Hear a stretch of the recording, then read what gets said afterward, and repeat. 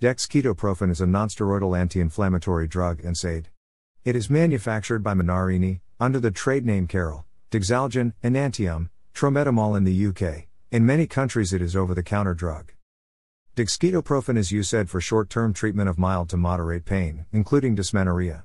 It is also used for migraines and knee pain. It is commonly used for pain management postoperatively period. No serious side effects reported for short-term use.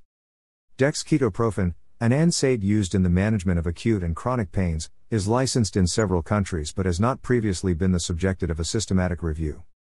According clinical trials, Dexketoprofen is at least as effective as other non-steroidal drugs, such as paracetamol/opioid combination.